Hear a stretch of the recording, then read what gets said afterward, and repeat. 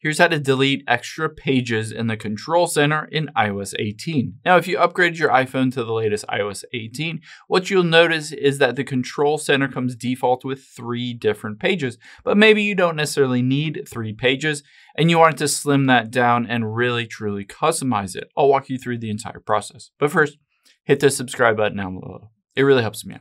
Thanks, guys. Now, the first thing we'll do is get into your Control Center by swiping down from the top, right?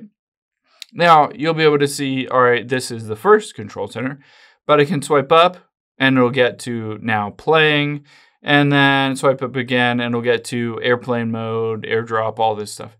But let's say I don't necessarily need all of these different ones. What you're gonna do is on the one that you don't need, the page that you don't need, you're not gonna tap and hold on the actual icon itself, but somewhere around the border where there is no basically item. So I'm going to tap and hold at the very bottom here, and you'll be able to see it pops up with the ability to edit this. And at the very top left is the minus. So I can hit minus, and just like that, it deletes that page. And this other one, I can hit minus and it deletes the page.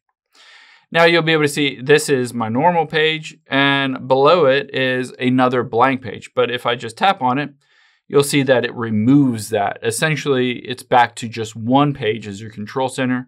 You can always add pages by, again, tapping and holding where there is not an icon, swiping down, and by hitting Add Control and just adding something on here, you've essentially created another page, similar to how the apps work on your home page. If you want to create another page on your home screen that you'll swipe through, just add an app to it and it'll create that.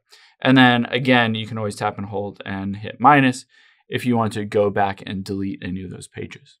I hope this helps. If it did, hit the like button down below and leave a comment if you still have any questions. Thanks, guys.